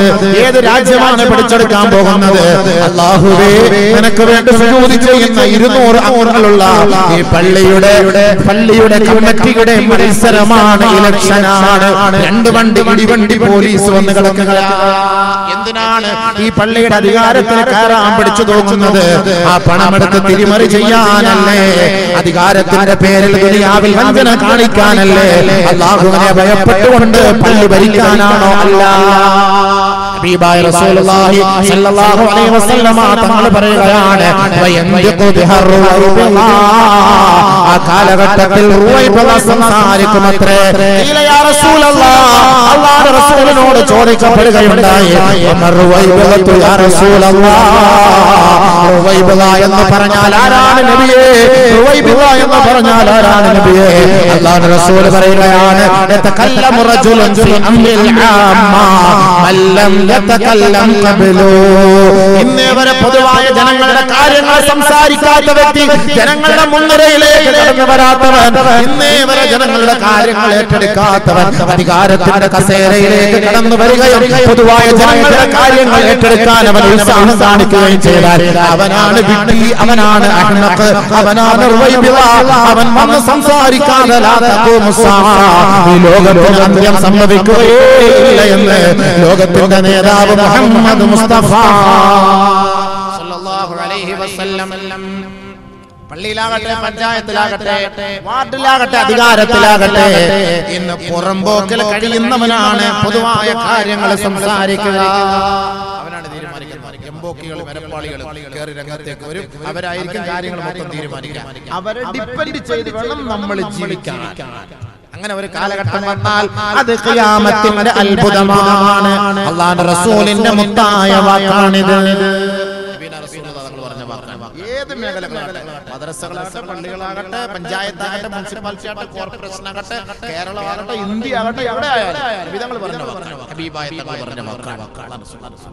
അതുകൊണ്ടാണ് ആദരവായ റസൂലുള്ളാഹി സ്വല്ലല്ലാഹു അലൈഹി വസല്ലം തങ്ങളുടെ കൈകളിൽ അരികിലേക്ക് വന്നിട്ട് അബൂദർ റളിയല്ലാഹു അൻഹു ചോദിക്കുകയാണ്, ഖുൽതു യാ റസൂലല്ലാഹ് അലാ തസ്തഅമിലുനി, എനിക്ക് ഈ അധികാരം നൽകുമോ നബിയേ? എന്നെ ഈ പള്ളിയുടെ പ്രസിഡന്റ് ആക്കുമോ നബിയേ? ഈ നാടിന്റെ ഉദ്യോഗസ്ഥം ഏറ്റെടുക്കാൻ എന്നെ അനുവദിക്കുമോ നബിയേ? ഈ നാടിന്റെ പഞ്ചായത്ത് മെമ്പറാകാൻ എന്നെ അനുവദിക്കുമോ നബിയേ? ആദരവായ റസൂലുള്ളാഹി തങ്ങളോട് ബഹുമാനപ്പെട്ട അബൂദർ റളിയല്ലാഹു അൻഹു ചോദിച്ചപ്പോ അബൂദർ പറയുകയാണ്, ഫളറബ ബിയദിഹി അലാ മൻകിബി, എന്റെ തോളിൽ അല്ലാഹുവിന്റെ റസൂലിന്റെ കൈകൊണ്ട് തട്ടിയിട്ട് നബി തങ്ങൾ എന്നോട് പറഞ്ഞു, യാ അബൂദർ, അബൂദർ, ഇന്നക ലഈഫുൻ വ ഇന്നഹാ അമാന, നീ ബലഹീനനാണ് അബൂബക്കറേ, നീ ബലഹീനനാണ് അബൂദറേ. ഈ ഒരു ഉത്തരവാദിത്തം ഭാരിച്ച ഉത്തരവാദിത്തമാണ്. ഇതിന്റെ പേരിൽ നാളെ റബ്ബിന്റെ കോടതിയിൽ നിന്നെ ഏറ്റുവാങ്ങേണ്ടി വരും. അതുകൊണ്ട് അബൂദറേ, നീ ബലഹീനനാണ്, ബലഹീനനാണ്. ഈ പണി നീ ഏറ്റെടുക്കണ്ട. മനസ്സിലായോ? പഞ്ചായത്തിന്റെ പണി ഏറ്റെടുത്തിട്ട് ഏതെങ്കിലും പാവപ്പെട്ടവൻ വീടില്ലാതെ, കൂടില്ലാതെ, ലൈറ്റ് ഇല്ലാതെ, വെളിച്ചമില്ലാതെ കിടന്നാൽ പഞ്ചായത്ത് മെമ്പർ നാളെ റബ്ബിന്റെ മുന്നിൽ സമാധാനം പറയണം. വാർഡ് മെമ്പർ പറയണം, പ്രസിഡന്റ് പറയണം, സെക്രട്ടറി പറയണം. പള്ളിയുടെ ഉത്തരവാദിത്വം വഹിക്കുന്ന പ്രസിഡന്റ് ആകട്ടെ, സെക്രട്ടറി ആകട്ടെ, ഏതെങ്കിലും ഫാൻ കറങ്ങാതിരുന്നാൽ നാളെ റബ്ബിന്റെ മുന്നിൽ എത്ര ദിവസം അത് കറങ്ങിയില്ല, എന്തുകൊണ്ട് നിങ്ങൾ ശ്രദ്ധിച്ചില്ല, നാളെ റബ്ബിന്റെ മുന്നിൽ സമാധാനം പറയണം. ബാത്റൂം മോശമായി കിടക്കുന്നു, മുനിസിപ്പാലിറ്റിയുടെ ബാത്റൂം പിന്നെയും കൊള്ളാം. അള്ളാഹുവിന്റെ ഇബാദത്ത് എടുക്കാൻ വരുന്ന മസ്ജിദിന്റെ ബാത്റൂമുകൾ കക്കൂസ് ഒന്ന് കയറി അപ്പളെ ബോധം കിട്ടും, അവിടെ വീഴും. ഏതെങ്കിലും മെഡിക്കൽ കോളേജിൽ ആരെങ്കിലും അനസ്തേഷ്യ ചെയ്ത് ഓപ്പറേഷൻ അനസ്തേഷ്യ ഡോക്ടർക്ക് പൈസ ഒന്നും കൊടുക്കണ്ട, നമ്മുടെ പള്ളിയുടെ ബാത്റൂമിൽ കൊണ്ടൊന്ന് മണപ്പിച്ചിട്ട് ഒന്ന് കൊണ്ടുവിട്ടാൽ മതി. ഇൻഷാ അല്ലാഹ് ഒരു 4-5 മണിക്കൂറൊക്കെ ആയപ്പോൾ പിന്നെ ബോധം ഉണ്ടാവില്ല. ആ കോലത്തിൽ മഞ്ഞ കളറായിട്ട് കിടക്കാൻ ബാത്റൂമുകൾ. പള്ളിയോ ദുബായിൽ നിന്ന് കൊണ്ടുവന്ന കാർപ്പറ്റ് കൊണ്ട് അടിച്ചു പൊളിച്ച് അടിപൊളിയായി. എന്താ കാർപ്പറ്റ്? നല്ല ഉഴുതൊക്കെ പുകച്ച് പള്ളി അടിപൊളി തന്നെ. ജിദ്ദേന്നോട് മക്കേന്നോട് മദീനയോട് നമ്മുടെ ഉസ്മാൻ കാക്ക നിയത്ത് ചെയ്തതാ. അൽഹംദുലില്ലാഹ് നല്ല സുജൂദ് ചെയ്തപ്പോ നല്ല മണം. ഉസ്മാൻ കാക്കയുടെ മണം അതിനകത്ത് അടിക്കുന്നുണ്ട്. സുജൂദ് ചെയ്തപ്പോഴേക്ക് നല്ല റാഹത്ത്. പള്ളിയുടെ ബാത്റൂം പരിസരങ്ങള് ഹൗലിന്റെ കരയൊക്കെ കാല് തെറ്റി വീഴുകയാണ്. എങ്ങനെ തെറ്റി വീഴുന്നത്? ആളുകളുടെ കാർക്കിച്ച തുപ്പല് കഫത്തിൽ തട്ടിയിട്ട് തെറ്റി വീണു പോവുകയാണ്. നമ്മൾ അറിയുന്നില്ല. അതൊന്നും വൃത്തിയാക്കാൻ ആരുമില്ല, കമ്മിറ്റിക്കാരില്ല. ഉസ്താദിനെ എണ്ണാൻ വരും. ഉസ്താദ് സുബൈക്ക് വന്നോ, മുഹറിന് വന്നോ, അസറിന് വന്നോ, ജമാഅത്ത് കമ്മിറ്റിയുടെ ഉത്തരവാദിത്തം ഏറ്റെടുക്കുന്നു. ഉസ്താദന്മാര് അവരുടെ കാര്യങ്ങൾ നിയന്ത്രിക്കാനാണ്. ജമാഅത്തിൽ ലൈറ്റ് ഇല്ല, ചെലന്തി വരെ അടിച്ചിട്ട് ദിവസങ്ങളായി, വർഷങ്ങളായി, മാസങ്ങളായി. പരിശുദ്ധമായ റമളാൻ മാസം വരുന്നു. ആര് വൃത്തിയാക്കുന്ന പള്ളി? എന്തിനാണ് ഈ പള്ളിയുടെ ഉത്തരവാദിത്തം ഏറ്റെടുത്തിരിക്കുന്നത്? നബിയുനാ റസൂലുള്ളാഹി സ്വല്ലല്ലാഹു അലൈഹി വസല്ലം തങ്ങൾ പറയുകയാണ്, ലാ തഖൂമുസ്സാഅ ഹത്താ യതബാഹൻ നാസു ബിൽ മസാജിദി. ഖിയാമത്ത് നാൾ സംഭവിക്കുകയില്ല, അന്ത്യം സംഭവിക്കുകയില്ല. മസ്ജിദിന്റെ പേരിൽ, പള്ളിയുടെ പേരിൽ ജനങ്ങൾ പ്രൗഢി നടിക്കുന്ന ഒരു കാലഘട്ടം വരാതെ. ഞാൻ പള്ളിയുടെ പ്രസിഡന്റാണ്, ഞാൻ പള്ളിയുടെ മെമ്പറാണ്, ഞാൻ പള്ളിയുടെ ഖജാൻജിയാണ്, ഞാൻ പള്ളിയുടെ സെക്രട്ടറിയാണ്. ഞങ്ങളുടെ പള്ളി 2 കോടിയുടെയാണ്. ഞങ്ങളുടെ പള്ളിക്ക് 9 മിനാരുണ്ട്. ഞങ്ങളുടെ പള്ളിയുടെ മെമ്പർ മെഹ്റാബ് നിലമ്പൂർ തേക്കിന്റേതാണ്. ഞങ്ങളുടെ പള്ളിയിൽ കിടക്കുന്ന കാർപ്പറ്റ് ഞങ്ങൾ മദീനയിൽ നിന്ന് കൊണ്ടുവന്നാണ്. ഇങ്ങനെ ജനങ്ങൾ പ്രൗഢി നടിക്കുന്ന ഒരു കാലഘട്ടം വരാതെ ഖിയാമത്ത് നാൾ സംഭവിക്കുകയില്ല എന്ന് ലോകത്തിന്റെ മുത്ത് മുഹമ്മദ് മുസ്തഫ ആദരവായ റസൂലുള്ളാഹി തങ്ങൾ പറഞ്ഞില്ലേ, മാ ഉമിർതു ബിതശീദിൽ മസാജിദി. പള്ളികൾ അടിച്ചുപൊളിയായി കെട്ടിപ്പൊക്കാൻ എന്റെ റബ്ബ് എന്നോട് കൽപ്പിച്ചിട്ടേയില്ല. ഹബീബായ റസൂലുള്ളാഹി സ്വല്ലല്ലാഹു അലൈഹി വസല്ലമ തങ്ങൾ പറഞ്ഞ യാഥാർത്ഥ്യമല്ലേ? വീണ്ടും ഒരു ഹദീസിൽ അല്ലാഹു റസൂൽ പറയുകയാണ്, ഇദാ ഹല്ലൈതും ഇദാ സഖറഫ്തും മസാജിദകും വഹല്ലൈതും മസാഹിഫകും ഫദ്ദിമാറു അലൈക്കും. മസ്ജിദുകളെല്ലാം അടിച്ചുപൊളിച്ച് കെട്ടിപ്പൊക്കുന്നത് കണ്ടാൽ, ആ പള്ളി അലങ്കാരികമായ അവസ്ഥയിൽ പള്ളി പരിപാലിക്കുന്നത് നിങ്ങൾ കണ്ടാൽ, അലങ്കാരികമായ കോലത്തിൽ മനോഹാരിതമായ ചേതോഹാരിതമായ നിലയിൽ പള്ളിയുടെ വർണ്ണങ്ങൾ കണ്ട് ജനങ്ങൾ ആസ്വദിക്കുന്ന ഒരു കാലഘട്ടം കണ്ടാൽ, പരിശുദ്ധമായ ഖുർആൻ പാരായണം ചെയ്യപ്പെടാതെ പള്ളികളുടെ അലമാരകളിൽ, ഷോക്കേസുകളിൽ കാഴ്ച വസ്തുവായി സൂക്ഷിക്കപ്പെട്ടിരിക്കുന്ന ഒരു കാലഘട്ടം സഹാബത്തെ നിങ്ങൾ കണ്ടാൽ, രക്തച്ചൊരിച്ചിൽ നിങ്ങൾ പ്രതീക്ഷിച്ചു കൊള്ളുക. പള്ളിയുടെ പേരിലല്ലേ അടി? എ ഗ്രൂപ്പിന് പള്ളി, ബി ഗ്രൂപ്പിന് പള്ളി, സി ഗ്രൂപ്പിന് പള്ളി, എ ബി പോസിറ്റീവ് ഗ്രൂപ്പുകാർക്ക് പള്ളി, ബി നെഗറ്റീവുകാർക്ക് പള്ളി. ഇതിനോട് അടിയല്ലേ? ഇത് ഉണ്ടാവുമെന്ന് നബി തങ്ങൾ പറഞ്ഞ വാക്കാണ്. ഹബീബായ റസൂലുള്ളാഹി സ്വല്ലല്ലാഹു അലൈഹി വസല്ലം തങ്ങൾ പറഞ്ഞതാണ്, ഇങ്ങനെ ഒരു കാലഘട്ടം ഉണ്ടാകാതെ ഖിയാമത്ത് നാൾ സംഭവിക്കുകയേ ഇല്ല. നേരത്തെ ജാമ്യം എടുത്തുന്ന ഇത് പറയുമ്പോൾ ചില ആളുകൾക്ക് ഇഷ്ടപ്പെടില്ല. ഞാൻ അന്ത്യനാളിന്റെ അടയാളങ്ങളാണ് ഹദീസ് ഓതിട്ട് പറയുന്നത്, അല്ല വ്യക്തിപരമായിട്ടൊന്നുമല്ല. ഹദീസ് ഓതിട്ട് ഇങ്ങനെ പറഞ്ഞുകൊണ്ട് പോകാം. അത് ആർക്ക് വേണമെങ്കിലും സ്വീകരിക്കാം, ആർക്ക് വേണമെങ്കിലും അംഗീകരിക്കാം. ഹബീബായ റസൂലുള്ളാഹി സ്വല്ലല്ലാഹു അലൈഹി വസല്ലം തങ്ങൾ പറഞ്ഞ മുത്തായ വാക്കാണ് ഹബീബായ തങ്ങളുടെ അത്ഭുതങ്ങളാണ്. ഖിയാമത്ത് നാൾ അടയാളം. അടിപൊളി പള്ളിയാണ്. എവിടെ നോക്കിയാലും രസമല്ലേ പള്ളിയിൽ? കോടിക്കണക്കിന് രൂപ ചെലവഴിച്ച പള്ളിയാണ്. നിസ്കരിക്കാൻ ആരെയുള്ള? എക്സ്പയർ ആയ കുറെ കിളവന്മാർ. ആരെയുള്ള നിസ്കരിക്കാൻ? ആര് നിസ്കരിക്കാൻ? എവിടെ വരാൻ? ആ പള്ളിയുടെ പരിസരത്ത് കൂടെ നടന്നു പോയാൽ പോലും പള്ളിയിൽ കയറി 2 റക്അത്ത് നമസ്കരിക്കാറില്ല. അതിന്റെ വിധങ്ങൾ പറഞ്ഞ വാക്കാ. എവിടെ നോക്കിയാലും പള്ളി. ഒരു 4 കൂടുന്ന മുക്കിൽ ഒരു പള്ളി, 10-15 വീടുകൾ, അവിടെ ഒരു പള്ളി, ഇവിടെ ഒരു പള്ളി. എവിടെ നോക്കിയാലും പള്ളി. നബിയുനാ റസൂലുള്ളാഹി സ്വല്ലല്ലാഹു അലൈഹി വസല്ലം തങ്ങൾ പറയുകയാണ്, ലാ തഖൂമിൻ ഖത്റാബിസ്സാഅ അൻ തത്തഖിദൽ മസാജിദ തുറഖാ. ഖിയാമത്തിന്റെ അടയാളമാണ്, ഖിയാമത്തിന്റെ അടയാളമാണ് അൻ തത്തഖിദൽ മസാജിദ തുറഖാ. വഴിയോരങ്ങളിൽ പള്ളികൾ അധികരിക്കൽ, അത് ഖിയാമത്തിന്റെ അടയാളമാണ്. ഹത്താ തമുറ റജുലു ബിൽ മസാജിദി ലാ യുസല്ലി ഫീഹി റകഅതൈൻ. ആ പള്ളിയുടെ പരിസരത്ത് കൂടി സാധിക്കായ ജനങ്ങൾ നടന്നു പോകും, പക്ഷേ ആ പള്ളിയിൽ കയറി 2 റക്അത്ത് നമസ്കരിക്കാൻ അവൻ മനസ്സ് കാണിക്കാറില്ല. ആ പള്ളിയിൽ കയറി നമസ്കരിക്കാനുള്ള തള്ളയിടം അവനുണ്ടാവുകയില്ല. ആ പള്ളി ഒരു വഴിയായി കാണുകയും പള്ളിയുടെ മുറ്റത്തിലൂടെ അവനവന്റെ വീട്ടിലേക്കോ കടകളിലേക്കോ യാത്ര ചെയ്തു പോകും. പക്ഷേ ആ പള്ളിയിൽ കയറി 2 റക്അത്ത് നമസ്കരിക്കാൻ അവന്റെ മനസ്സ് അനുവദിക്കുകയില്ല. അങ്ങനെ ഒരു കാലഘട്ടം വന്നാൽ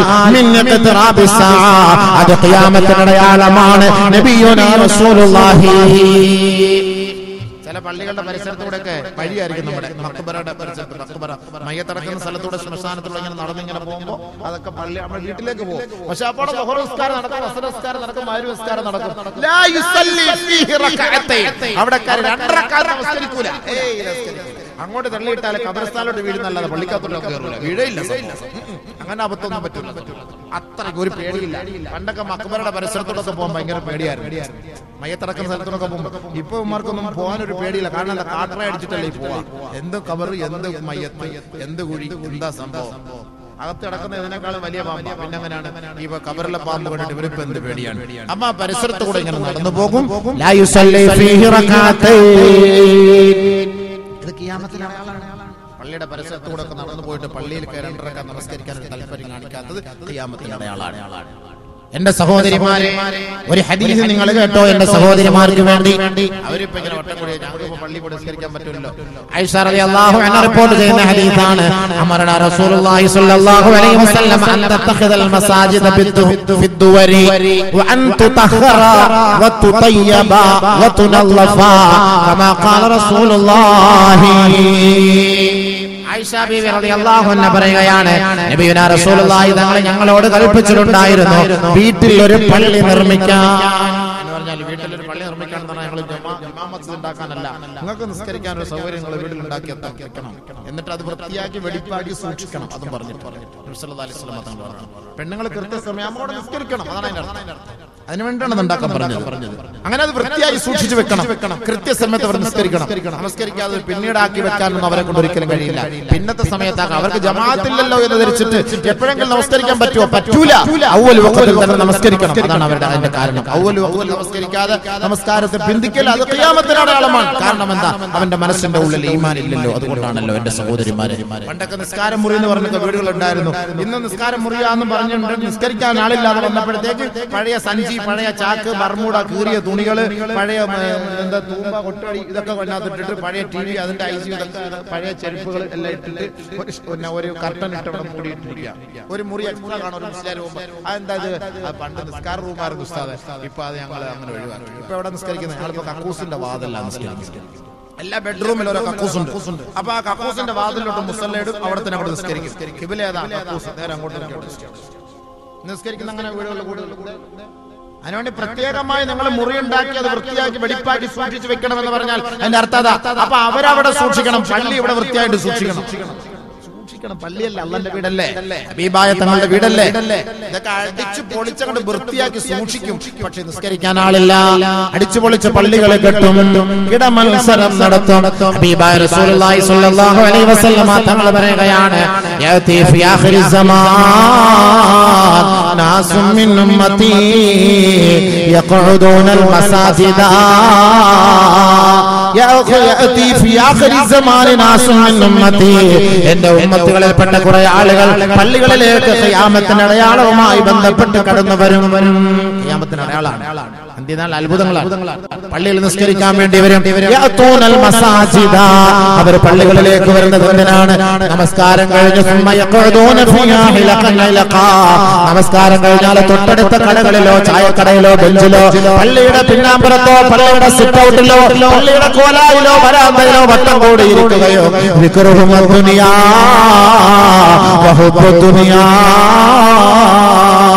അവരുടെ ചർച്ച എന്താണ്? ദുനിയാവാണ്. അവരുടെ ചർച്ച എന്താണ്? അധികാരമാണ്. ഇപ്പോൾ നിലവിലുള്ള കള്ളത്തിൽ എങ്ങനെ പുകയ്ക്കണം, പുകച്ചു ചാടിക്കണം, അതിനുള്ള പാര വെക്കണം, അതെങ്ങനെ സാധിക്കും? അടുത്ത അധികാരത്തിന്റെ കസേരയിൽ നമുക്ക് കയറിയിരിക്കണം, അതിനുള്ള ചർച്ചയാണ്. നമസ്കാരം കഴിഞ്ഞാൽ കുറെ ആളുകൾ മസ്ജിദിന്റെ ഓരത്ത് വട്ടം കൂടിയിരുന്ന് ചർച്ച ചെയ്യുക എന്ന് ഹബീബായ റസൂലുള്ളാഹി തങ്ങൾ പറയുകയാണ്.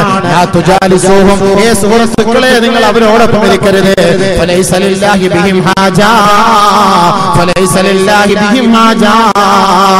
അവരോടൊപ്പം പള്ളികളിൽ ഇരിക്കുന്നത് കൊണ്ട് നിങ്ങൾക്ക് യാതൊരു പുണ്യവുമില്ല. അവരോടൊപ്പം നിങ്ങൾ പള്ളികളിൽ ഇരിക്കരുത്. ആദരവായ റസൂലുള്ളാഹി തങ്ങൾ പള്ളികളിൽ ഇരിക്കേണ്ടത് ആരെന്ന് കൂടെ നമുക്ക് പഠിപ്പിച്ചു തരികയാണ്. ഇന്നലിൽ മസാജിദി ഔതാദാ അൽ മലായികത്തു ജുലസാഉഹും ഇൻ ഗാബു യഫ്തഖിദൂനഹു വ ഇൻ മരിളു ആദൂഹും വ ഇൻ കാനൂ ഫീ ഹാജത്തിൻ ആനൂഹും കമാ ഖാല റസൂലുള്ളാഹി ആദരവായ റസൂലുള്ളാഹി തങ്ങൾ പറയുകയാണ്, ആരാണ് പള്ളികളിൽ ഇരിക്കേണ്ടത്, ആരാണ് പള്ളികളിൽ വിശ്രമിക്കേണ്ടത്? അല്ലാഹുവിന്റെ റസൂൽ പറയുകയാണ്, ഇന്നലിൽ മലായികത്തി അന്നലിൽ മസാജിദി ഔതാദാ. മസ്ജിദുകളിൽ ചില തൂണുകളുണ്ട്, ചില തൂണുകളുണ്ട്. ആ തൂണെന്ന് പറഞ്ഞാൽ എന്താണ്? മസ്ജിദിൽ ഇരിക്കുന്ന കുറെ നമസ്കാരക്കാരാണ്. ഏത് സമയത്ത് നോക്കിയാലും പള്ളിയിലാണ്, എപ്പോഴും പള്ളികളിൽ തന്നെയാണ് ശരണം. അല്ലാഹുവേ, നിന്റെ വീട്ടിൽ തന്നെയാണ് അവരുടെ വിശ്രമം. വീട്ടിലേക്ക് വന്ന് ഭക്ഷണം കഴിച്ചാലും പള്ളികളിൽ വന്നിരിക്കും അത്രേ. ജനങ്ങൾ അവരെ നോക്കിയിട്ട് പറയും, നീ എന്താ പള്ളിയുടെ ഒരു തൂണാണോ? ഇന്നലിൽ മസാജിദി ഔതാദാ. ആ മസ്ജിദിനോടുള്ള താല്പര്യമാണ്, ആ പള്ളിയോടുള്ള താല്പര്യമാണ്, ഇബാദത്തിനോടുള്ള ആവേശമാണ്. അങ്ങനെ ആ മസ്ജിദിൽ ഇരിക്കുന്ന സദാസമയം പള്ളികളുമായി ബന്ധപ്പെടുന്ന ആ സാലിഹായ മനുഷ്യന്മാരുടെ കൂട്ടുകാരാരാണെന്ന് പറയട്ടെ. ജുലസാഉഹും അൽ മലായിക. മാലാഖമാരാണ് അവരോടൊപ്പം ഇരിക്കുക, മാലാഖമാരാണ് അവരോടൊപ്പം സഹകരിക്കുക. അവരുടെ ഉദ്ദേശം എന്താണ്? ആ മാലാഖമാരുടെ ലക്ഷ്യം എന്താണ്? അവരുടെ ജോലി എന്താ? ആ നമസ്കാരക്കാരെ കാണാതിരുന്നാൽ ഈ മാലാഖമാർ അവരെ കുറിച്ച് അന്വേഷിക്കുമത്രേ. അവർ രോഗികളായാൽ രോഗ സന്ദർശനം നടത്തുമത്രേ. അവർക്ക് വല്ല ആവശ്യങ്ങൾ നേരിട്ടാൽ അവരെ സഹായിക്കുമത്രേ. അങ്ങനെയുള്ളവരാണ് പള്ളികളിൽ ഇരിക്കേണ്ടത്. മനസ്സിലായോ? അല്ല, വിദ്നായ മസാല പറഞ്ഞ കട്ടമ്പേടി അടിച്ചിട്ട് ആരാന്റെ പച്ചയിറച്ചി തിന്നിട്ട് പള്ളി ഇരിക്കുന്നവനല്ല, അവനെ ഇറക്കി വിടണം. അപ്പളെ പിടിച്ച് ഹൗലി മുക്കി വെക്കണം. യാ അല്ലാഹ്, പള്ളിയിരിക്കേണ്ട കാര്യമില്ലല്ലോ. നബിയുനാ റസൂലുള്ളാഹി തങ്ങൾ എന്താ പറഞ്ഞത്? മർറ നബിയു സ്വല്ലല്ലാഹു അലൈഹി വസല്ലം ബിഖൗമിൻ. നബി തങ്ങൾ ഒരു വിഭാഗത്തിന്റെ അരികിലൂടെ നടന്നു പോയപ്പോൾ ഖാല ലഹും, അല്ലാഹുവിന്റെ റസൂൽ അവരോട് പറയുകയാണ്, ഏയ് തഖല്ലലൂ, നിങ്ങളെ പല്ല് നിർത്തിക്കോ, നിങ്ങളുടെ പല്ലുകളൊക്കെ കുത്ത്. ഫഖാലു, അവർ പറഞ്ഞു, മാ തഅന്നൽ യൗമ തആമാ. ഇന്നേ ദിവസം ഞങ്ങൾ ഭക്ഷണം കഴിച്ചിട്ടില്ലല്ലോ നബിയേ, പിന്നെ എന്തിനാണ് ഞങ്ങൾ പല്ല് കുത്തുന്നത്? അല്ലാഹുവിന്റെ റസൂൽ പറഞ്ഞു, ഇന്നി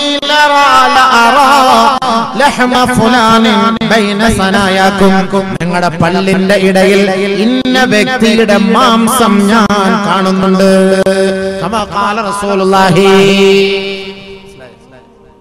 അല്ലാതെ ഫഹം അടിച്ചിട്ട് വന്നിട്ട് പല്ല് കുത്താനല്ല നബി തങ്ങൾ പറഞ്ഞത്. അൽഫഹമു തന്തൂരി ചിക്കൻ അടിച്ചിട്ട് കോഴിയുടെ അല്പതണ്ട പല്ലിന്റെ ഇടയിൽ ഇരിക്കുന്നു തള്ളി വിട്ട അതല്ല പറഞ്ഞത്. പിന്നെന്താ പറഞ്ഞത്?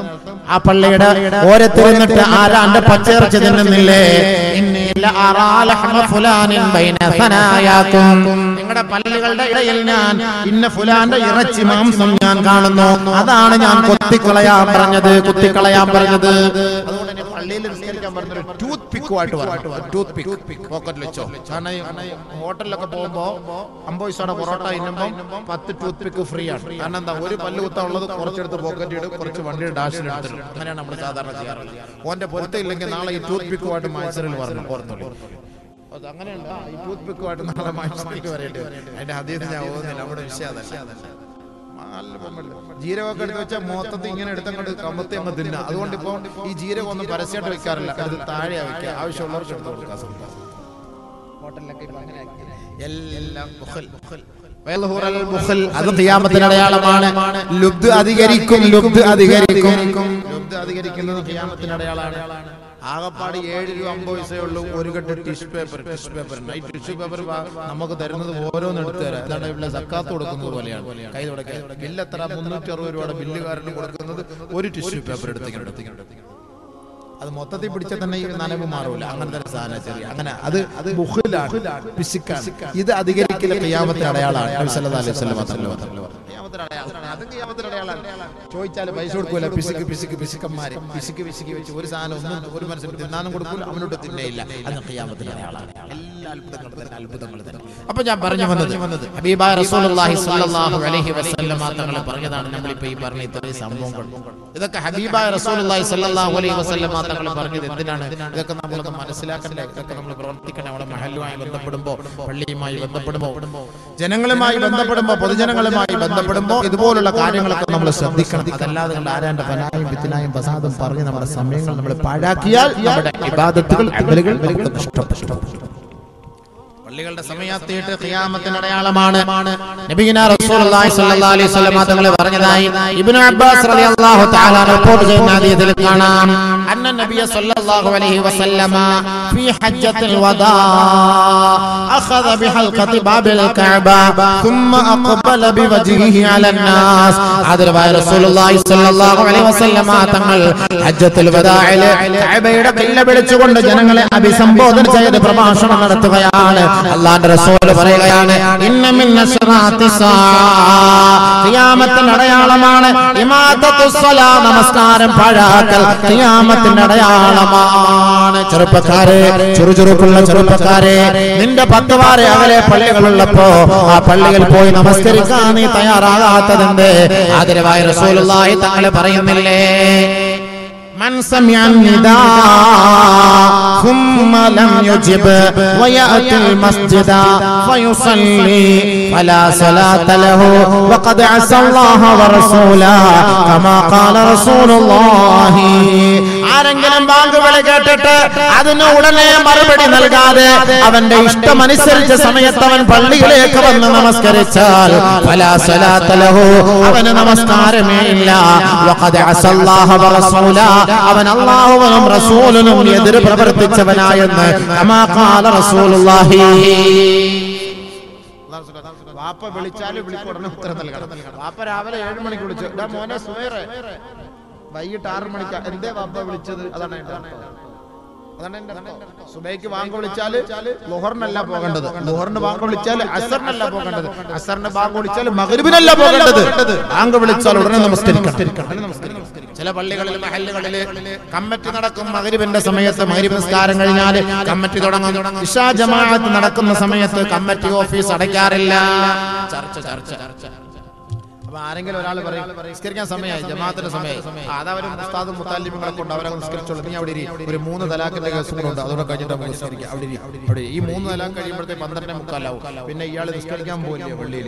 ഇതിനെ കുറിച്ചായിരിക്കാം ഒരുപക്ഷെ നബി തങ്ങൾ പറഞ്ഞത് മൻ സമിഅ നിദാ, ബാങ്ക് വിളി കേട്ടിട്ട് സുമ്മ ലം യജിബ്, അവിടെ ഇഖാമത്ത് കൊടുത്തിട്ട് അതിന് മറുപടി നൽകാതെ വയഅത്തിൽ മസ്ജിദ, പിന്നീട് പാതിരാ സമയത്ത് നമസ്കരിക്കാൻ വന്നാൽ ഫലാ സ്വലാത്ത ലഹു, അവന് നമസ്കാരമേ ഇല്ല.